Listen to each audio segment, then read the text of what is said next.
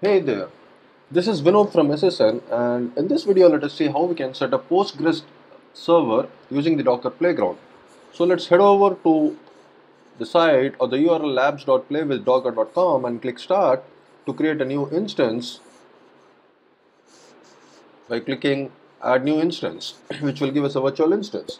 So from here we can create a new instance by typing docker run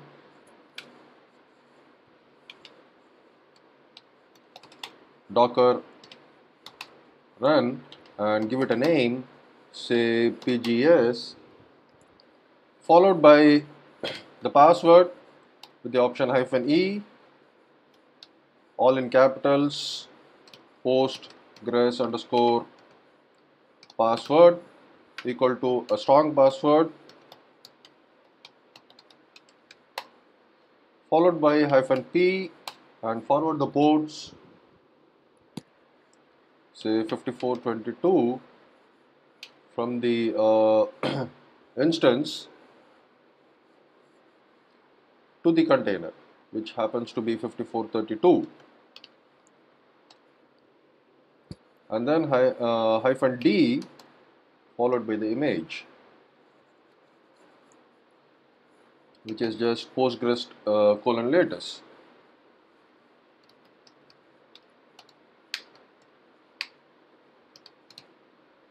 and click enter. So this will pull the Postgres from the Docker hub, and once the download is complete we can check by typing docker ps.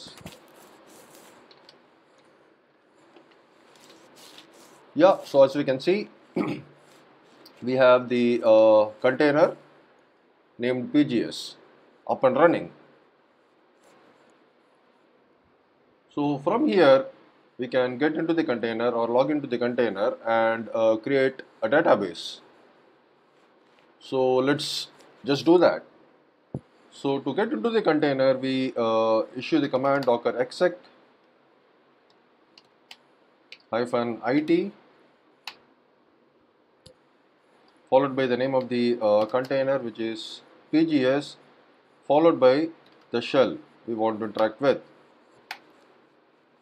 So we are now inside the container. So let us see what operating system this container is running by saying cat /etc os release.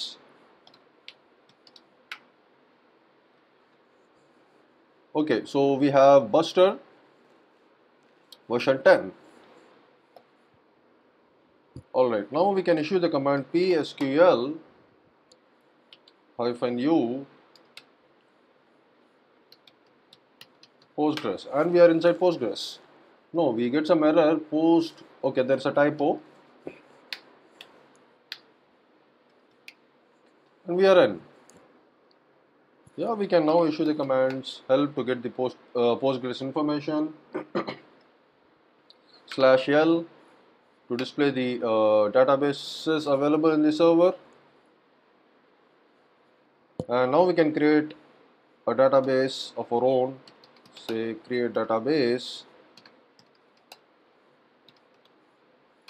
test, and /l to see the database created.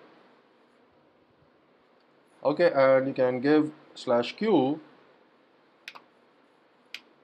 to quit out of the container, and then exit to come back to the virtual instance. Alright friends, so that is all for this particular video. Catch up in the next video. Thank you.